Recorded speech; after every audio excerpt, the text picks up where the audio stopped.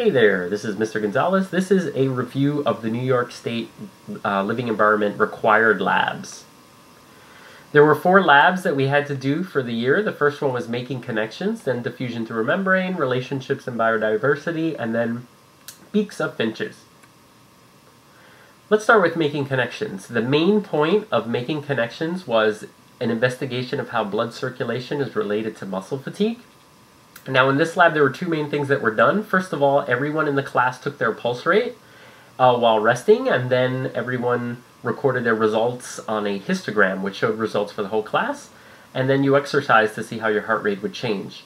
Then a second part of the lab was you used the clothespin to measure how many times it could be squeezed in 1 minute, and then shortly after you did it for a second trial.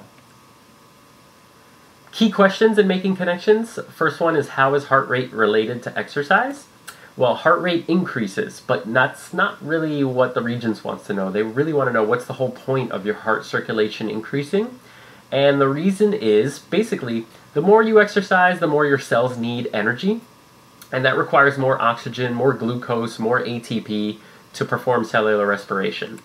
Another key question is, what caused your fingers to get tired when you were doing the clothespin exercise?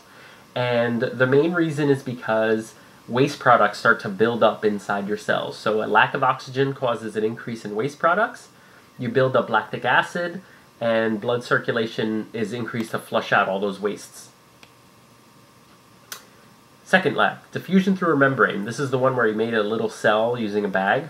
The whole point of this was to investigate how selectively permeable membranes work. You use 2, dialysis tubing and red onion. First of all, the first part of this lab, you constructed a fake cell and you filled it with 2 solutions, glucose and starch. You then used starch indicator and glucose indicator to determine what moved. Number 2, second week, you used a red onion, sometimes called purple onion, and you added salt to the onion to see what would happen. So main questions, what happens to starch, glucose, and iodine? Well, starch is too large to diffuse, and in the lab, glucose and iodines were small enough to diffuse through the membrane. What is the effect of adding salt to the red onion cell? The salt causes the fluid to drain from the cell. The process, what's it called? Osmosis.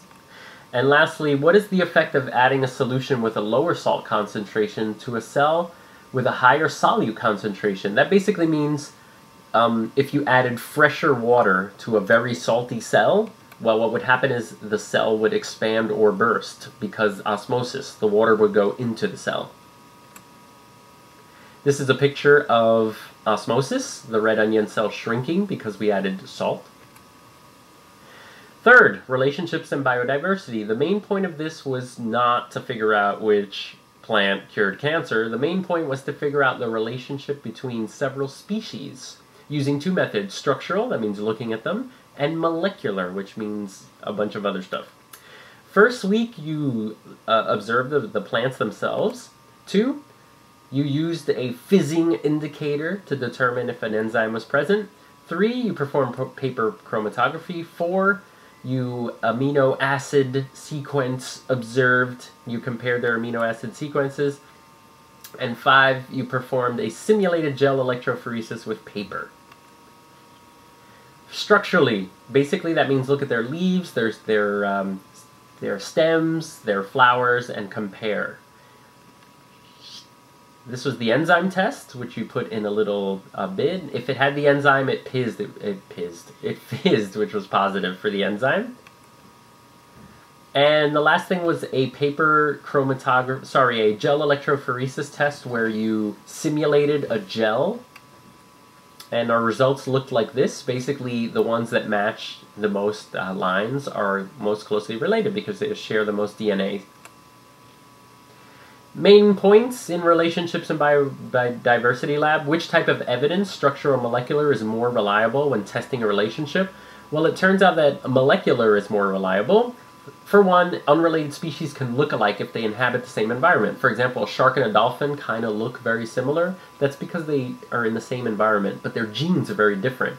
And second, similar genes show evidence of sharing a more common ancestor. So we can tell if they shared a common ancestor by looking at their genes. A biological explanation for the common characteristics that the species share. You can either say they had a common ancestor or they share similar genes. Additional kinds of evidence you can use to show the relationship. You guys had great answers for that. You can study their reproductive habits. You can observe their interaction with other species. You can study habitat, climate, all that stuff.